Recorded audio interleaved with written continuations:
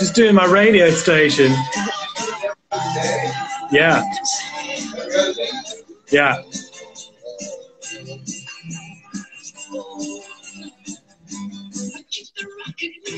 Oh. Hello, love. Can you hear me? I can hear you. What's up, man? Wow, look. We both brought our hat game today. It's hat day. It's Wednesday. It is. I could also do it with a look out. I'm very versatile. Wow, what a great barnet of hair. See this, I'm hiding the hair right now. You look sick, dude. What are you kidding me? I was doing yoga just now. Oh really? Trying to keep it tight, you know. Don't want to get too out of it. I've always been so tempted, but it's good. I don't know. I'm not sure if I could pull it off. I'm not sure. Like, I'm not naturally limber, you know. Like, I'm a good runner.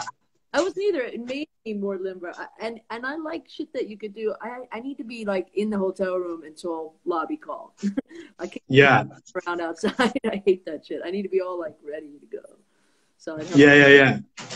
Well, thank you so much for giving me some of your time, and it's lovely to kind of virtually meet you. No, I mean, I've been wanting to meet you. I was actually amazed that because, you know, I already did this, and I saw that you were following me, and I was like, oh, shit, how cool is that? I was very honored. So I was like, wow.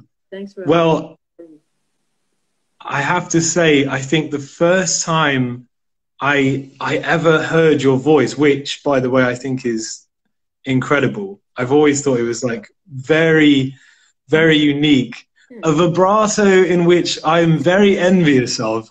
Yeah, I was in Starbucks in like New York in the Cosmopolitan Hotel, and this was like a few years ago, and it was literally just before Lost on You, like really blew up, and it must have been like again. I just remember hearing it, and I was like, what? Who the fuck is this? Like, what is this? The sound was fantastic, and I was like, wow, that's a big chorus. Like, that's a really great chorus. And I Shazammed it. I actually Shazammed the fucking song. I like when have you been? I'm sure you've been into Shazam. You know, to like meet them and all that shit. You know, I found myself gushing when I went in there. I was like, this is the invention. Like, it's one of the biggest things that like. The greatest thing that's happened to music, I think, because it has nothing. It's like it's nice and personal, and you get so many fans from people that would kind of rather die than ask somebody what this song is. You know what I mean? They'd rather just forget the song ever existed than go like, "Hey, what's this song?" So they could just be like, "I'm cool. I know this song." I think it's fun. Yeah. It was good as well. I remember I had like a good playlist of like, because you could Shazam stuff, and then you could take it to a playlist on Spotify. And I had like all of these kind of like, it was like my new music like discovery thing. And like, I've said this before, but I don't know if you agree, but those moments when you hear a track and you discover a song that like really hits you, like again, like your track, it was a little piece of like my world that I never knew I was missing until like I heard it, you know, and I'm always on the lookout for great new music. Yeah, man. Hey, were you about to go on tour? I don't know what your schedule was, or did you just go? Oh, God. Who wasn't the go? We were meant to be doing like a run, quite a big one, like 7 kind of like, actually, I'm not sure if I can actually say because some of it is kind of still pending. Yeah.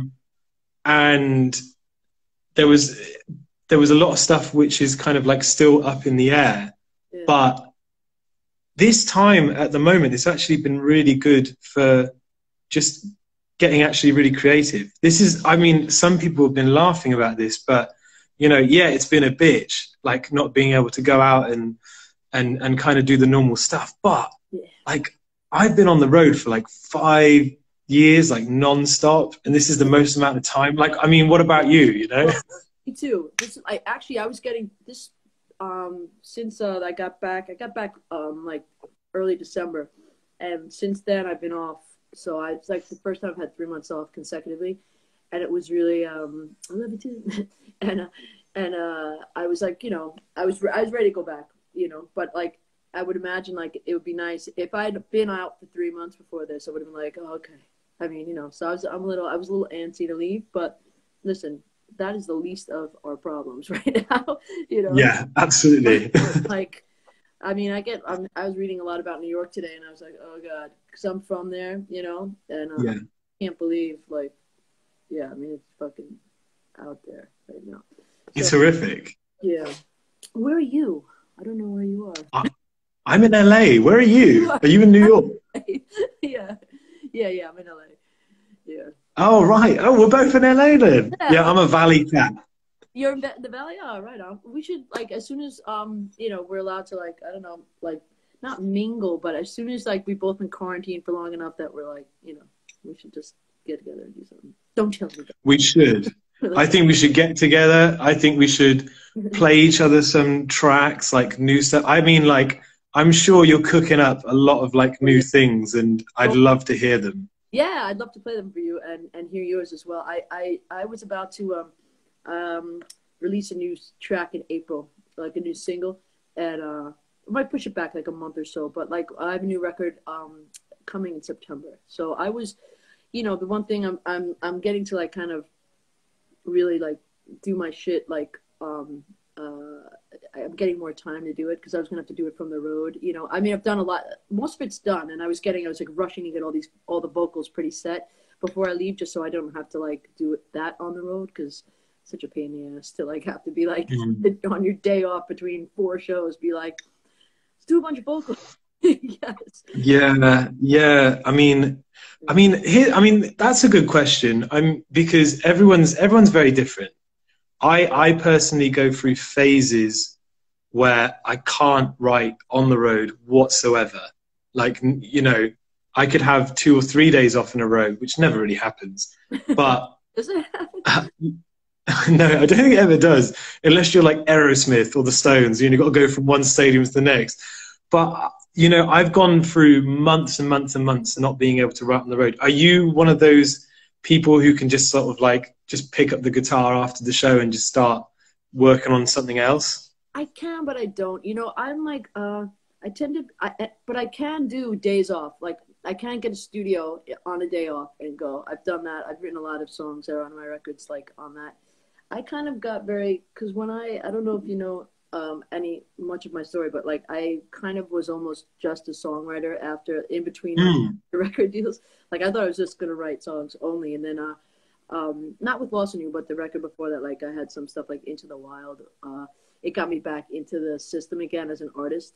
But you know, when I was a songwriter for like almost 2 years only, it was very like gun to your head songwriting. It's like you're inspired. Nobody cares if you have a day. It's just like, give me a song, fuck you, you know.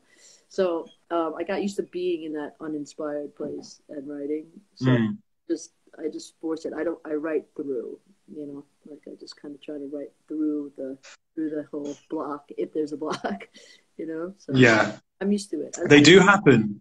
Yeah, but I think like you can freak the fuck out about it and be like, you know, I feel like if you talk about it, then you're fucked. You know, you need to like just be like, nope. True. Not happening. It's not there. It's like, you know, if you acknowledge it, then it becomes real. Yeah. Like I like just pretend that like how it used to be, like it'd be like, you know, I don't really give a fuck if you're having writer's block. They like need a song, and then sometimes I think what the thing is for me, I just get unattached to the outcome of the song. Like I try not to judge a song while it's happening. I try, even if it's going great, you know, like the last thing you say is like, wow, this thing is great. It's going to get synced 100 times. It'll never yeah, right.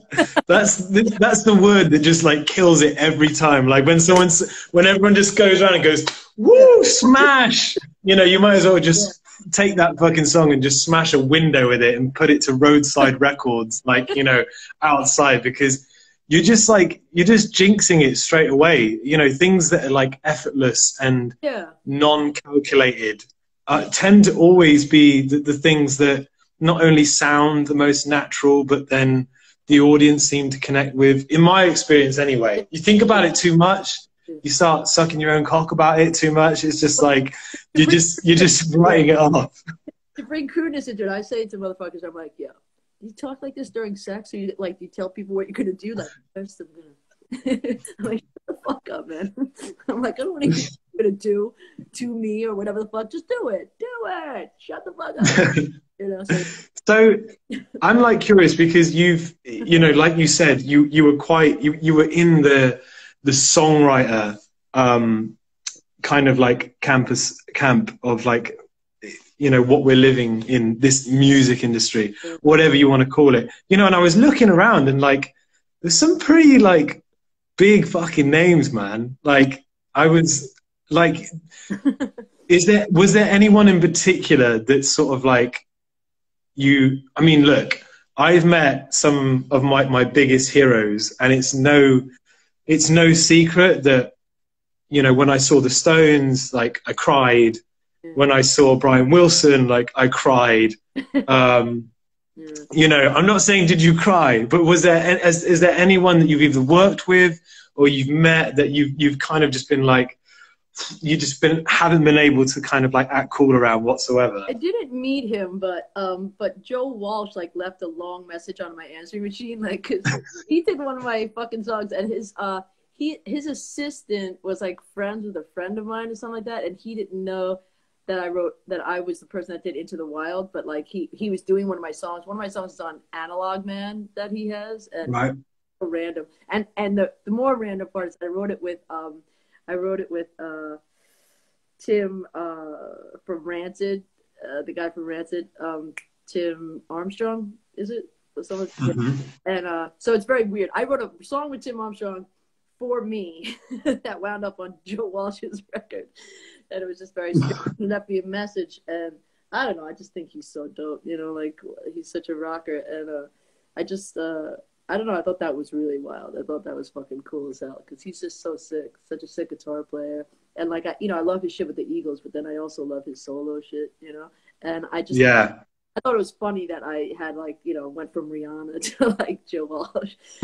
It's a bit of a jump right there, like straight away. That's like, but that's me in a nutshell. You know, and you know, that's on this next record. I feel like that's what I didn't go for it, to be honest, but like for some reason it seems like I like kind of, I'm just like really into trying to be not. I don't think about genre, and I don't want to think about it. You know, it's like, and I love, you know, I love that genres are getting so blurred now.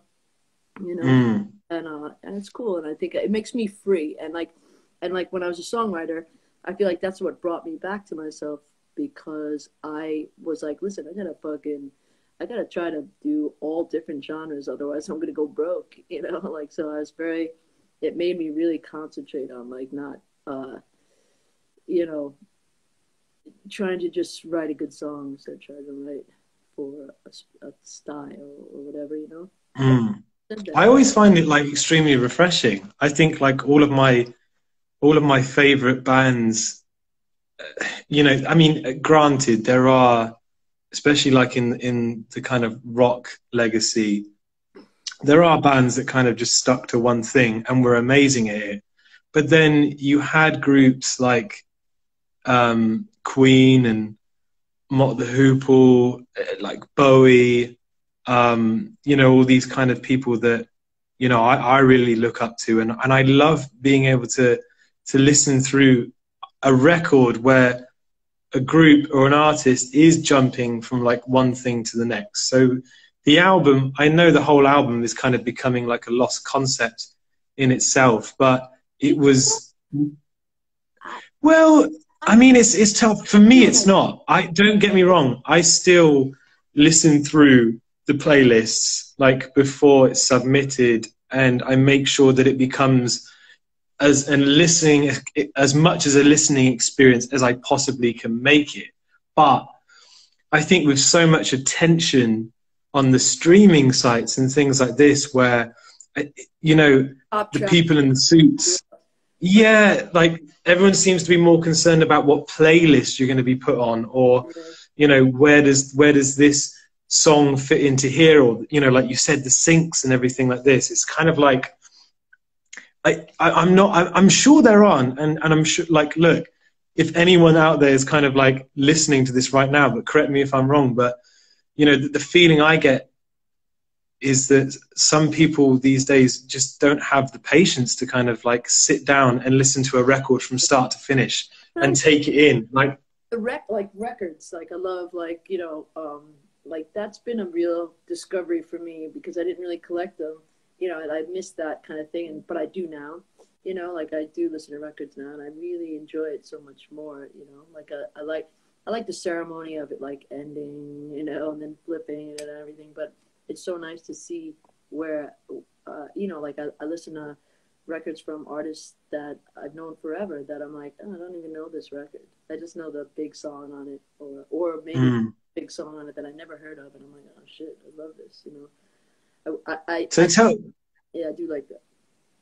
I was gonna say, tell me in terms of like your go-to albums, like the ones that, you know, we've all got them, the ones that, you know, you can go like a year without listening to it, and then all of a sudden, like, you just start putting it on again, and you can't stop listening to it for like another like 2 months. Just like the ones that you just you don't want anyone else to listen to because they're fucking yours. You know, what are your go-tos? Yeah. I love Soft Parade by The Doors. That's a big one. I love Led Zeppelin 4. It's a great one. And I love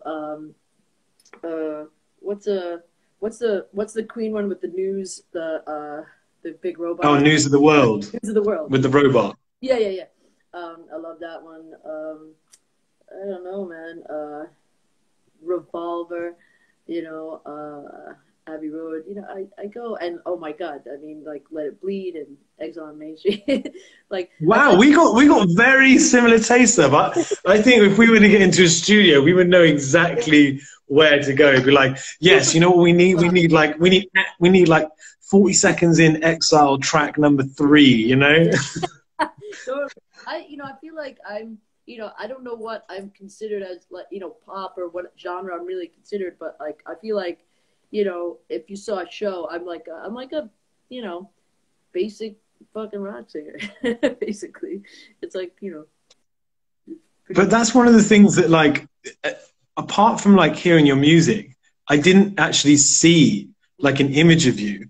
And like I was playing these festivals like years ago, and everyone was like, there's this like rock chick like who looks just like you. You could like be like twins. And I was like, who the fuck are you on about? They're like, LP. And I'm like, EP? What? You know, like LP? Like, and then I saw it and I was like, fuck yeah, this is the song. This is the tracks I've been listening to, you know, but I didn't see what you looked like, you know. It's just crazy.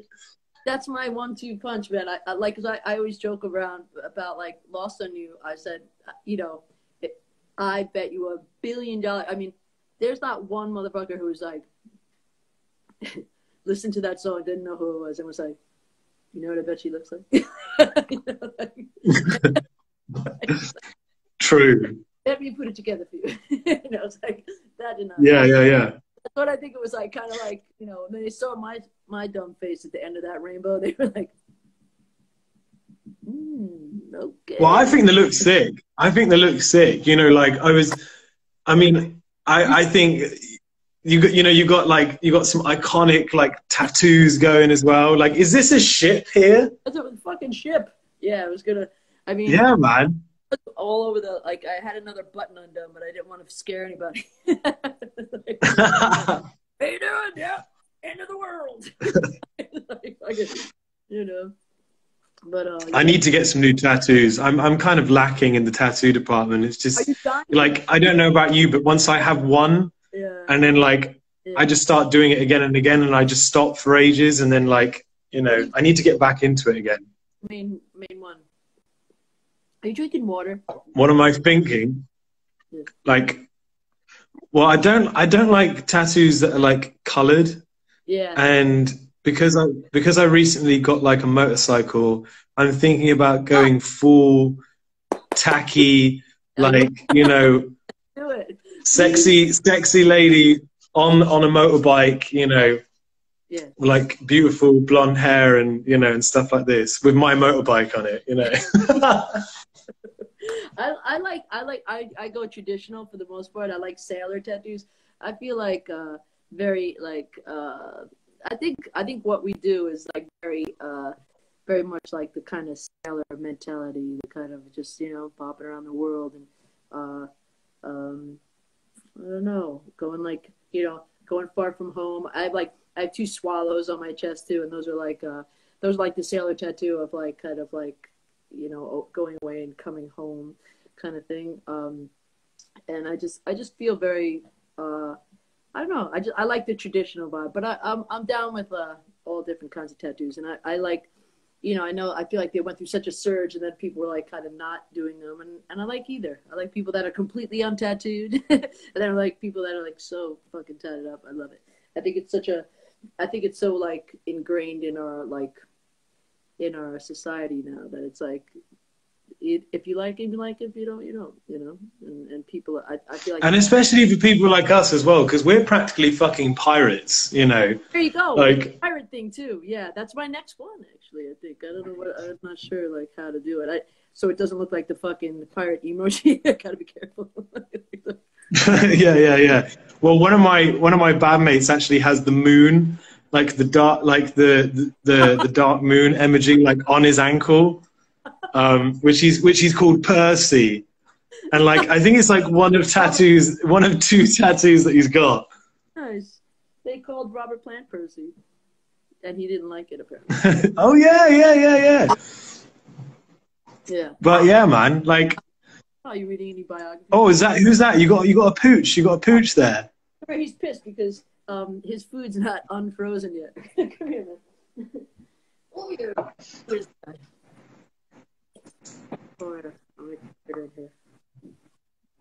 Oh wow. He's pretty cute, huh? Yeah. That's how. This is how low it's going. Like people, are you starting to freeze dog food as well? Well, no, that's just like normal. It's like raw food. Look at this fucker. Oh wow! What breed is he? He's a Brussels Griffon Terrier.